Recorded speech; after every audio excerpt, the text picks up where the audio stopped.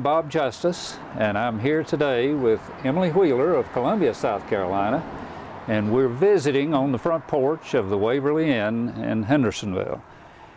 This site and the surrounding close area is very important in Hendersonville's tourist history, and this very site has been an active tourist destination for over 100 years. This very spot that we're on, the Waverly Inn, has seen a lot of those visitors over the past 100 years, and it remains pretty much the same as it did 100 years ago. But the area around it has changed significantly. And we're fortunate to have Emily with us today. She has a huge amount of information on what has happened within eyeshot of us. And across the street from the Waverly, just across 8th Avenue, is the site today of Boyd Park. And at the turn of the 20th century, it was the site of the Noterman home. A point that we'll talk about later, it was the original Hendersonville High School. But the Noterman home was important to Emily because that was her great-grandfather. And across the street was her great-grandfather Wheeler at the Wheeler Hotel. And she just has a wonderful amount of information and history and photos on both of these sites. And I wonder, Emily, how in the world did you come into all of this information and know it so well? Well, most all of this information belonged to my grandmother, Emily Noterman Wheeler, for whom I'm named. And when I was a little girl, I used to spend a lot of time with her down at her home in Batesburg. And she had all these family pictures that were always all over the house, all over her bedroom, and many of those photos ended up being collected into a great big trunk that was down under our home, stored in Ridge Spring. The children would go through these trunks and play and scatter things all in the sand down there, and my mother really worried about this, and she was like a little acolyte to my grandmother. So Mother gathered these things up and put them in all of these boxes and tried to keep them and keep the children and all of us out of them the best that she could. But most important to my mother was, of all, these 3 little baby books that Emily Wheeler had done on each of her children. And as you can imagine, her first child, David Henry Wheeler, had a very large book. Her second child, my Aunt Clara, had a middle-sized book, and this is my father's book, the very smallest one of all. And that is the way that my mother left it all tied up in string and ribbon, because she said she was never going to let us open these things again, that they were falling apart. And I decided to take them out and scan them as years went by and technology changed, and we wouldn't really have to open them up anymore. We could all look at the pages and see what was in them. Also, we have her journal, and this tells us so much about Hendersonville, the area, the hotel, goings on here. The journal, in addition, has lots of information. There's this picture of the family sitting around the table in Hendersonville. I took this off my wall this morning. My walls are bare. I brought a lot up here. This is Emily as a young girl across the street, and this was taken by her brother-in-law, John Ostoff, who was a wonderful photographer and who we credit with many of these pictures. We're not sure, but I would say he took this, even though he's in it, I would think so, but he signed this one down here. And this is a picture of her father, Joseph Noterman. I'm talking a lot about this because we have so much information on the Notermans, but we don't have so much information or pictures of the Wheelers for one simple reason. Oh, yeah. And I know that, again, the information that you find out is because here in one of these baby books, she tells us that the house burned in 1906. We would not know that, but I figured that this is what happened to a lot of the Wheeler family pictures, that we don't have so many because they burned up in that fire in the house. I'm sure that's what happened. So the reason that I came up here to see you last summer, I happened to see you all then, was that I discovered in these treasures this photo that was behind the door. This is the kind of thing, there's so much of this material. This, when my husband and I were up here a year ago. Our electricity was out in Columbia, and we decided we were going to have to stay in a motel for 2 days. So if you've got to do that, why not? Let's just go up to Hendersonville. And we drove up on the hill there to the Drysdale School, and we're looking out over the scenery down here, and most of all over that hill and toward the house. And I saw this lovely bed and breakfast down here. So last year, my father's 100th birthday was coming up, and I thought, why don't we just go up and spend the night in Hendersonville? I just would like to feel it and how it was when he was born 100 years ago. I miss my father so much. And I looked up the B&B, and it turned out to be the Waverly Inn. And after I talked to Diane on the phone, she told me that this was built by the two daughters of Colonel Anderson, who had lived in that home. And I thought about this picture. My brother looked at me when he saw this, and he said, where in the world did you find that? It was behind the door, stuck somewhere where it had been hidden, just in a corner with many of these things. And so here you really see the Waverly where we're sitting right now. And over here is the Joseph Nodeman home, as it sat right there on that corner. So you really... And you might point out that 8th Avenue is not there in those Bob, years. I don't know 8th Avenue. I get lost every time I come into town, including today. But you tell me about 8th Avenue. 8th Avenue is the street right there between us and the site of the Noderman home. 8th Avenue is going right through this picture. And Main Street would be right in front of it. I drove in last week coming from that side, and as we were coming across Boyd Park, I said to Denver, I said, do you realize we're driving right through Joseph Nodeman's dining room? That's right. Right now. That's right. But I do know that this house sat on over 6 acres of land, because that's in the deed. So you can figure how large that was. It includes what is Hendersonville High School now. The house was there, but we'll talk about that as we go on. But we have more information here than we can probably process. We have now moved inside the Waverly Inn. We're in the front parlor, and it's a little warmer in here than it was out there. A little cool this morning, that wonderful western North Carolina air. To continue our story, the railroad came to Hendersonville in July the 4th, 1879. And the Wheeler Hotel was opened for business, also July the 4th, 1899. So 20 years after the railroad came to Hendersonville, the hotel opened. Can you tell us a little bit about the Wheeler family and what brought the Wheelers here to build a hotel? And David Henry Wheeler was a farm. They had a large farm in Newberry County, and he also had interest in the cotton mill and in the hotel there in Newberry, the Newberry Hotel. And if one looks at that hotel, which is still standing today, you will see that the architecture and the turrets on that hotel look an awful lot like the Wheeler here, although I think that it was probably a local architect, because there's more about the design of this hotel that matches buildings here. They hauled, when someone obviously saw the need for a hotel here and talked to him and convinced him that they ought to come up here and build a hotel here in Hendersonville similar to the one that they were running there in Newberry. And so they took lumber from their farm and hauled it up here, and that's how it got here.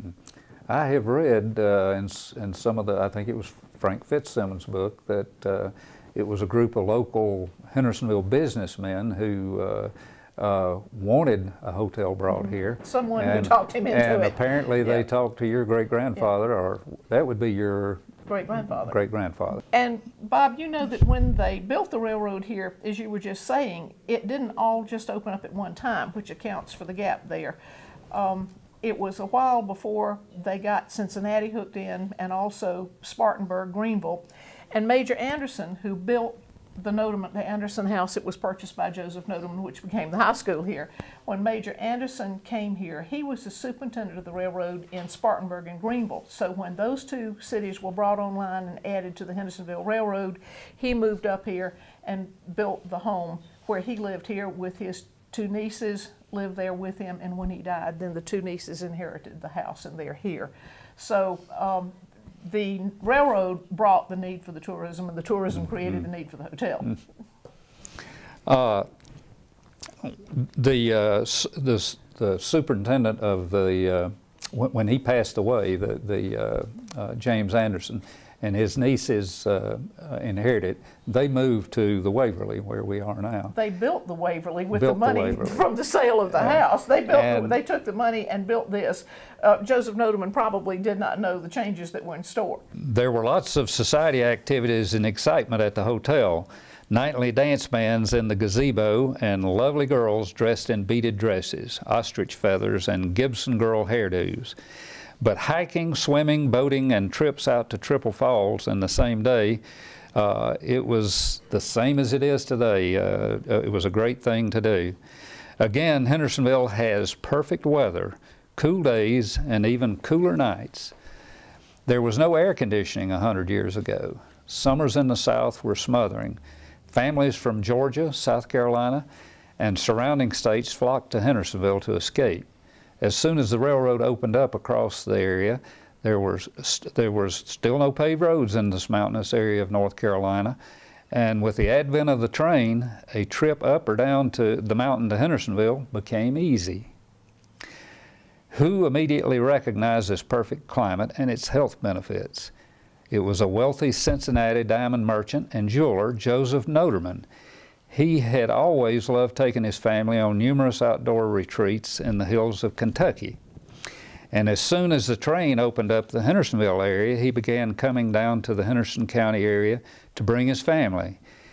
We have numerous photos of Joseph Noterman and his family enjoying hay rides, picnics, fishing, and hunting at Ball Mountain, Bear Wallow, and even his daughters and great-granddaughters waiting on the rocks at Triple Falls. It didn't take Joseph Noterman long to decide that the most perfect location for his retirement was one place, Hendersonville, North Carolina.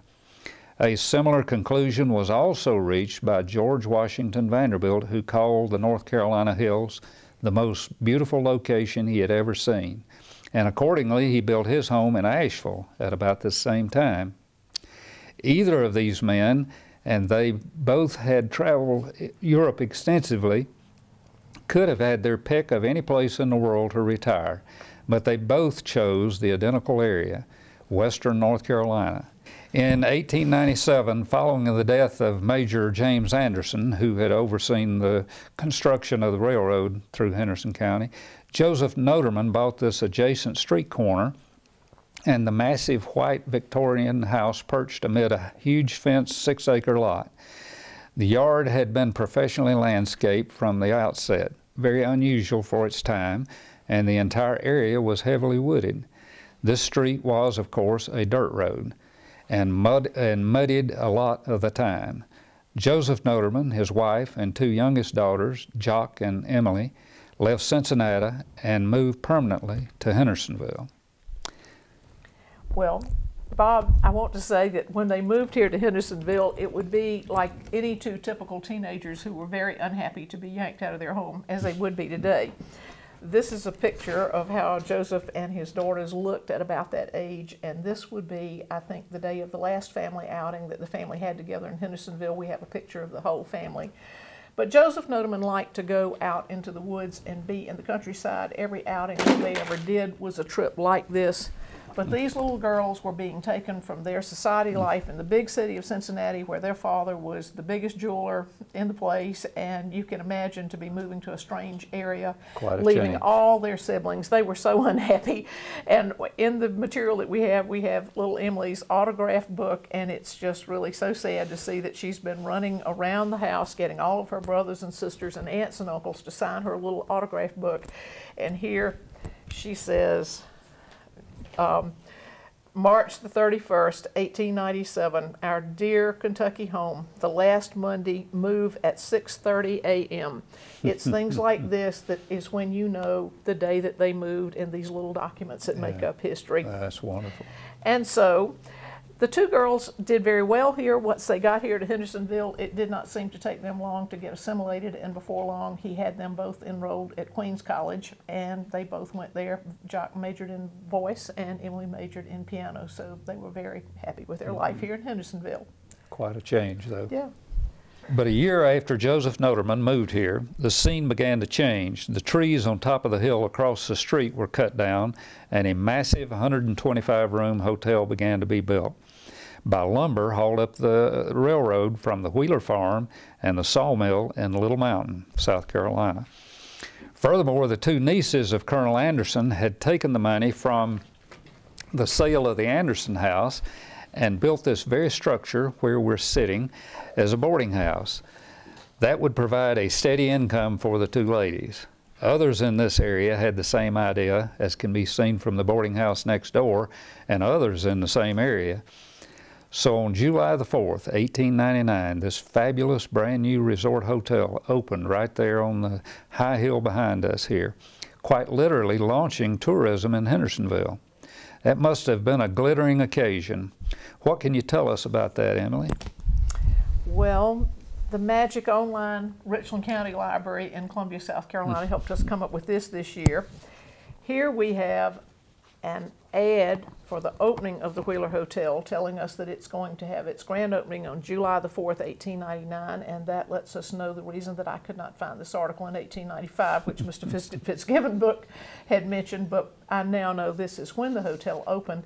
And not to be outdone, we have a wonderful review of the grand opening of the hotel written by none other than the editor of the South Carolina State newspaper, William Elliott Gonzalez, who went on to become a well-known U.S. ambassador to Cuba, among other things, and is just a very prominent person. The fact that the paper sent Mr. Gonzalez came in person for this should tell you the importance of the event. I'm sure it was quite the social event of the season. And I could read to you just a couple of lines from that. He talks about the lobby and the ballroom upstairs, and there was even a bowling alley built in a separate building in the back. Can you imagine the ladies there in their long skirts and the duck pins? There was a grand ballroom upstairs on the second floor and even a viewing area so that the chaperones could keep their eyes on the young ladies on the dance floor. The article also notes that there were plenty of young bachelors in attendance as well. David Henry Wheeler's 4 eligible sons would have definitely been prominent in that group. His oldest son, Samuel Fair Wheeler, was the proprietor of the hotel. His second son, Jacob Simeon Wheeler, was a student at Tulane Medical School. The third son, Henry Franklin Wheeler, ran the livery stables that were located on the grounds of the hotel and would also operate a similar business in Columbia, South Carolina. The youngest son, Martin Luther Wheeler, was a student at Newberry College and would ultimately remain in Newberry to own and manage the farm interest. We don't know if the 2 young daughters of Joseph Noterman across the way were a part of these opening festivities, but we do know that there soon became a strong and permanent connection between these families. Emily, would you like to tell us more about that? It's very personal to you. Yes. Well, the 2 daughters were across the street. The hotel had opened, as we said, times were changing, and very soon after that, the youngest daughter, Aunt Jock, married right there in the Noterman home. And so that left Joe, Minnie, and the youngest, now next to the youngest daughter, Emily, there alone in the house. And so that summer they did what they had done before, which is they got aboard the SS Friesland and went back to Europe, which they had done several times before on his diamond buying trips and his business trips. And so they went back and went to Milan and France and Switzerland and did the grand tour that summer. And I say this because we know it from cards and letters that they wrote back, souvenirs that they brought, and so they returned home. Emily was homesick. They were glad to get back. But in these boxes of all the information, I was surprised the other day to find this little jewel, which is some cards and what becomes essentially love letters from even the captain of the ship to the young, beautiful Miss Emily. And I think Joseph Noterman must certainly have sat up and taken note of this, and so, as could be predicted, he and his business friend, Mr. Wheeler, David Henry, across the street, got to be matchmakers, I think, and they started to introduce their 2 young children, and so it was no surprise to anyone that the daughter of Joseph Noterman, Emily Noterman Wheeler, ended up marrying the proprietor of the hotel, the son of David Henry Wheeler, my grandfather, Samuel Fair Wheeler the first. And so from there, the Nodeman and the Wheeler families to us become a joint effort. So this corner of the street has one of my grandparents living there, and the other corner of the street has my other grandfather there. Well, he's not there, but my grandfather is there running the hotel. Quite an attachment to this, Yes. to this spot. So, Emily, what happened next? Well, following the wedding, Emily and Sam Wheeler, as the wedding invitations tell us, moved back to the Wheeler Hotel operation in Columbia, South Carolina, which was called the Columbia Hotel. It was there on Main Street, right across from where Silvan's Jewelry Store is today. Actually, the Columbia Art Museum sits on this spot. They would operate the Columbia Hotel in the winter, and every summer, as soon as the season began, the Wheeler Hotel here would be locked up in the wintertime. In the summer, they would come back, and the whole season, and the focus would be here again. Here we have a remarkable picture. This hangs on the wall in my dining room, and I've blown it up a little bit larger here that you can see. Is Joseph Nodeman and his family sitting around the dining room table in that house right there. And we have Fanny, this is in Fanny, my grandmother and grandfather, which would have to be right after they were married, Emily and Sam Wheeler. There's John Ostoff, the son-in-law who has taken so many of these pictures, his daughter, Parthenia. Joe and Grandma Nodeman side by side, and the couple over here on the right are Bob's favorites. This is Clara Herr, Clara Nodeman Herr, and her husband Charlie Herr. We actually have the vase that's sitting up on the corner there. It was one of Miss Wheeler's cut glass wedding presents, and so this had to have been right after the wedding. But it says on the back of the picture, it says, "A Happy Family, 1904." But that does not last for long. 1905 was a tough year for the family. Paul, Joseph Nodeman's youngest son, died in the summer of 1905. He and his pretty wife, Essie, had just returned from the opening of the fabulous World's Fair in St. Louis. Pneumonia, with no cure back then, quickly took him out. 6 months later, Big Joseph Nodeman died right here at his home in Hendersonville. His body was taken right from the train station down there back to Cincinnati for the funeral. 2 months followed the most unthinkable. The beautiful Nodeman daughter, Clara Herr, died in Covington as well. They lost 3 of the prominent family members all within less than a year. 1905, that's a big year in Hendersonville. Electricity had just come to Hendersonville the year before. The Hendersonville Courthouse is just finished in that year. The First Presbyterian Church near the Nodeman home is just being finished, and it's no surprise that Joseph Nodeman donated one of the 3 sets of stained glass windows in that church building. On the windows are shown 3 sets of names: Joseph Nodeman, Paul Nodeman, and Clara Herr, all who had died within a year of each other.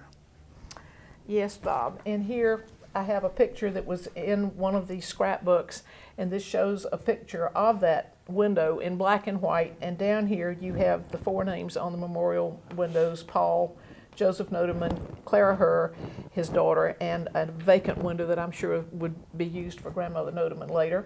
And Bob and I have followed up on the history of these windows extensively, and this could just be a whole nother program, but this is how we met, and this has been a project in itself. But this is what brought us really all together from the start.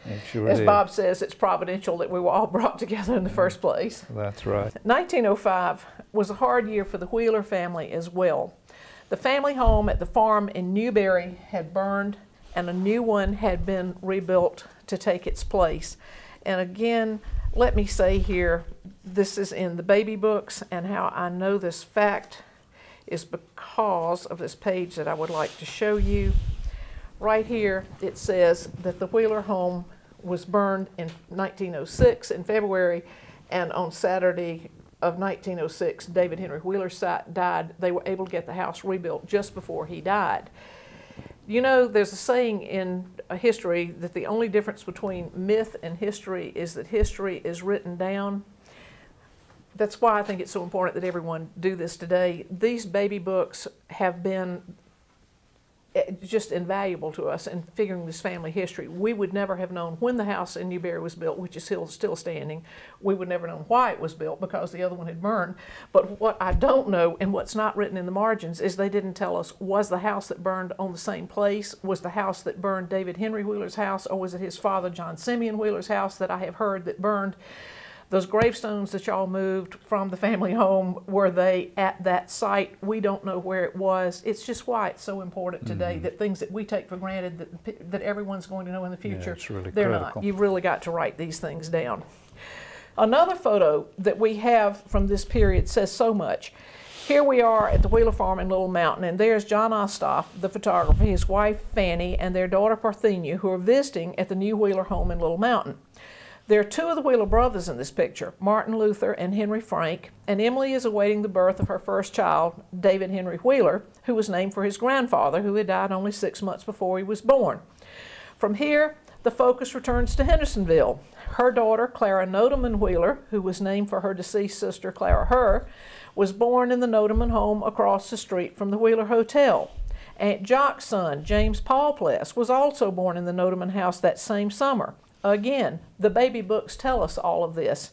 And you do see here the importance that the Nodeman home is taking now in this family. We have the marriages, the weddings, and the death of the father there. This gets to be a very personal thing to you with a family, a piece of real estate when it's where births, deaths, and marriages take place, of course. That's right. We actually have the very bed at our house in Ridge Spring in which these children were born and in which Joseph Nodeman died. Back to Hendersonville. Anytime you have a lot of children, you've got a lot of people with different ideas about how they want to divide up a family estate. Grandmother Nodeman was left all alone in the big house in Hendersonville for 5 years. Summers with the arrival of her daughters and grandchildren would have been lively, but long cold winters while the rest were away would have been lonely indeed. Think about it. There were no Social Security checks coming in back then. Upkeep and maintenance on that big old house would be just the same as now. In 1907, she sold a part of the property to Dr. A.B. Drafts, who lived and is buried here in Hendersonville, and whose mother was not surprisingly David Henry Wheeler's sister. This morning I was surprised to see that Dr. A.B. Drafts delivered no less little Clara Wheeler. Why should I be surprised at that? That's right. On May the 26th, 1910, this becomes important, Philippine Nodeman sold her home in Hendersonville to R.L. Vernon for $10,000. A society clipping noted that her children gathered for a farewell party, and this was the, quote, occasion of her going to see the world. Mr. Vernon's subsequent plans and ventures with this large piece of real estate, this is the Nodeman home and the huge house on it, eventually led to its opening in 1919 as the first Hendersonville High School. This becomes a separate story in itself. The carefully landscaped grounds and the meticulously pruned and rounded boxwoods have all been removed in subsequent photos of the Nodeman home, now converted to Hendersonville High School. Instead of 4 lovely daughters in long flowing gowns and grandchildren in lacy dresses with matching parasols, we now see the teachers and 200 boys and girls out on the front steps wearing caps, jackets, sailor collars, black stockings, and most of all, short dresses. Meanwhile, back across the street, the heirs of David Henry Wheeler, the other 3 brothers, seem to be breathing down the neck of Samuel Fair Wheeler, the hotel proprietor. This is a blueprint, Bob, that I want to show you. I've never been able to bring this up here before, but this is a blueprint that I have that was given to me just a year or so ago of how they intended to subdivide that property across the street into 75 lots called Wheeler Park. This was drawn up in 1910. Hendersonville, the architects, the justices, do you spell yours this way? Is this your family not my here? family, not my family. And Howard and Caldwell, sales agents in both Hendersonville and Columbia. This came from Dr. Jacob Simeon Wheeler's family, and I take it that they had this plan in place. If this had happened in 1910, instead of looking at that Boyd Park School, the Drysdale School over there now, we would be looking at Hendersonville's largest subdivision. This development. Fortunately, right. This apparently never happened. Yeah. Well, we're all so glad that it didn't happen. So by the summer of 1911 and 12, things were changing on the hotel scene as well. Well, Grandma Nodeman had sold her home across the street 2 years before and had started living alternately with different children in the family. While the Wheeler Hotel remained extraordinarily popular and stayed rather permanently booked, with guests renewing their reservations for the following year upon their departure, things were not going so well at the Columbia Hotel down in South Carolina. Motor cars were completely replacing horse and buggies as more paved roads and highways were being completed to accommodate them. Downtown Columbia even put in electric streetcars and trolleys. The high-rise Jefferson Hotel opened in Columbia just a block up the street from the Wheelers.